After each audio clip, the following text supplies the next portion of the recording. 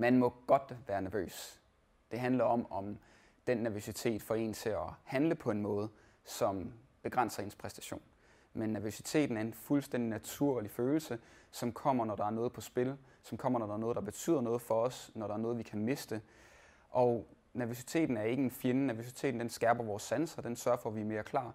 Så det handler om, når nervøsiteten kommer, at så kunne have et forhold til den, hvor man siger, hej med dig, nu kommer du. Du er en følgesvend, når det er, jeg skal præstere. Det betyder ikke så meget, det betyder bare, at nu er jeg ved at være klar. Så nu fortæller du mig, at nu skal jeg fokusere på min gameplan, på min opgave.